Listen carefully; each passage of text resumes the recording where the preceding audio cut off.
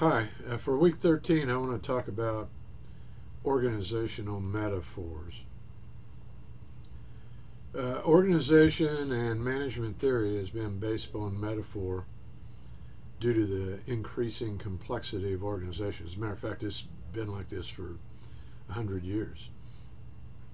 Metaphors describe both the nature and the management of the organization, so they're helpful in that way. They're used to provide meaning. They also provide a structure for approaching organization and management. And really the only disadvantage they offer is best said by Dilts, the map is not the territory. In other words, the metaphor is less complex than the actual organization. And it's not the actual organization, but because it is less complex, it helps us understand.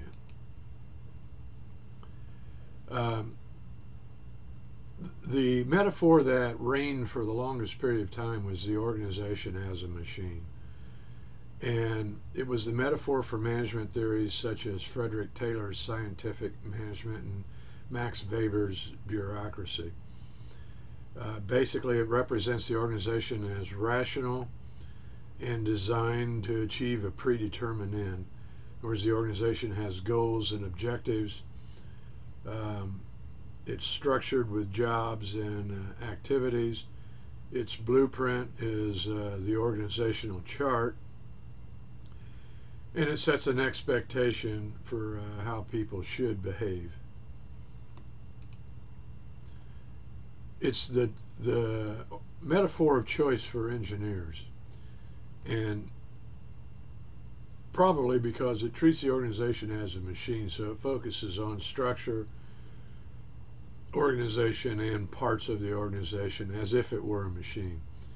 The first 100 years of management theory were driven by this metaphor, so for most people even today are comfortable with this even when they don't like it.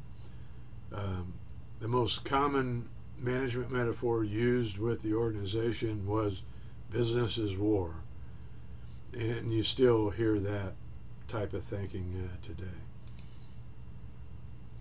The next metaphor that evolved came out of the human relations movement in the 1920s and 30s, and it brought us the organization as an organism metaphor. This metaphor recognized people and the fact that they had needs within the organization. The CEO was referred to as the head, the organism and the head. The open system was introduced, and the concept of contingency, where the organization begins adapting to the environment, was first thought of. And this was a significant change in thinking. This metaphor was a metaphor of choice for human resources. There was an open system that must adapt to the environment, survival and evolution or adaptation being central concerns. Focuses on the organization's development and development of people. Focus on ecology. It recognized employees as people.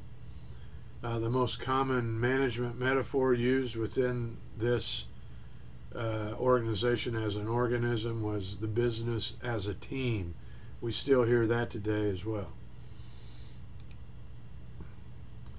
The current metaphor we're using today is the organization as a social system, was first coined by Russell Ackoff.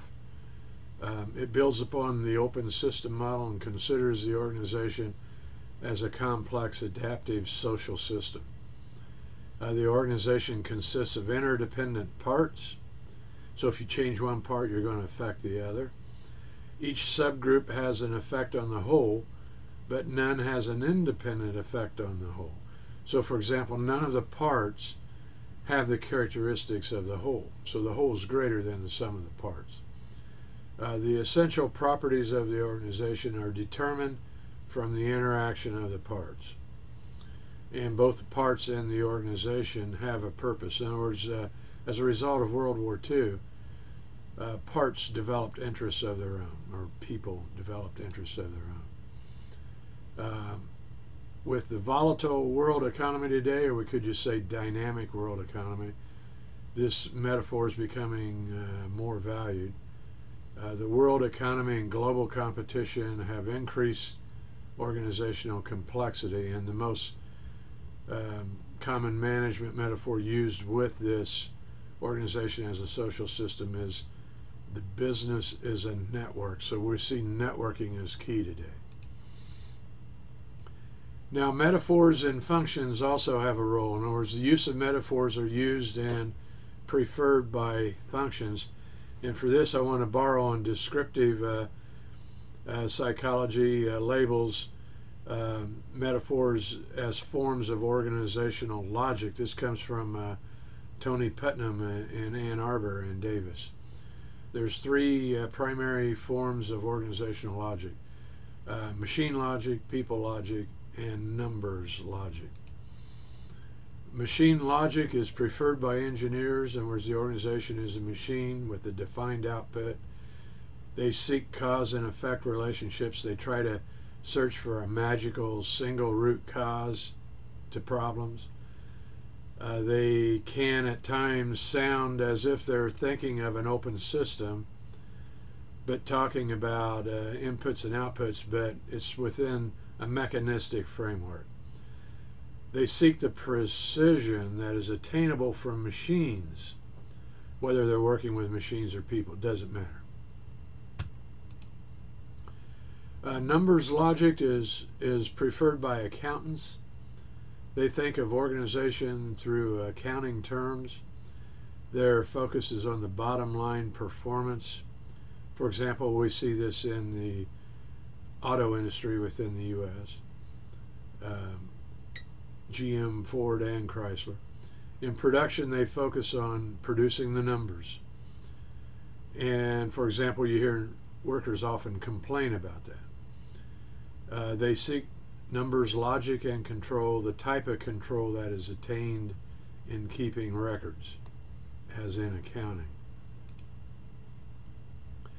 People logic is preferred by employees and some managers. Their focus is on interactions, processes, and achievements. The organization is driven by relationships, and they seek cooperation and synergy in those relationships. There are problems when we mix these metaphors, whereas different functions adopt different metaphors and logic. So in meetings, it almost sounds as if they're from different worlds or speaking different languages, and literally they are. I mean, the different metaphors, they do not mix well, and their users talk at each other instead of communicating. So looking at the organization from one metaphor, when decisions are being made from another, it results in confusion and misunderstanding. The decisions from a different metaphor really appear to have no sense, or they don't think it makes sense at all. Instead of connecting the parts are driven further apart by incongruent metaphors. So the implications of metaphors is there needs to be a predominant metaphor adopted by organizational metaphors. This pulls the parts together and creates consistent communication. Listening to the logic being spoken within the organization provides insight to which metaphor is being used and which expectations accompany the metaphor. In other words, if you listen, you can pick it up. The different metaphors literally serve as a language for the users, and aligning organizational metaphors could also align the organizational parts and help to achieve desired results. A helping role is to assist functions using different metaphors to see the logic of the other functions and to find a common language that unites the functions, because it's not going to be apparent to them. It takes a third party or someone not using the metaphor to see the metaphors being used. These are the references, and they'll be attached in the transcript. Thank you.